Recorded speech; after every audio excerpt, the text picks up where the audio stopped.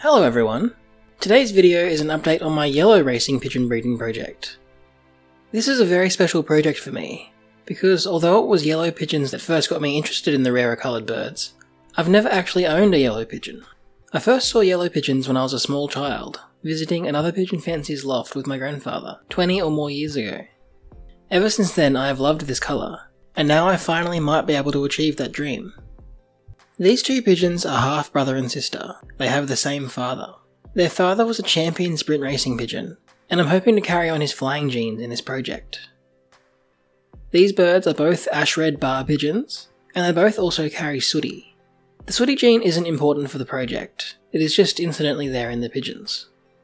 You might also notice some brown flecking on the hen. This isn't too unusual in some female pigeons, but it is different to the black flecking seen on heterozygous blue ash-red cockbirds. The reason I can breed yellows from this pair of red pigeons is because the cockbird carries the sex-linked dilute gene.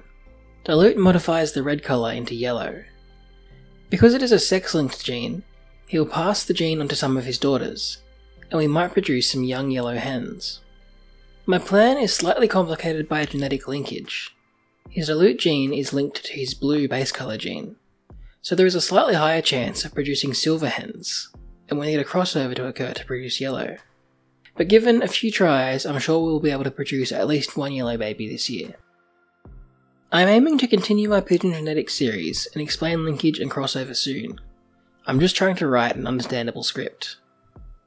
If that is something you'd be interested in, let me know in the comments, and subscribe so you don't miss it.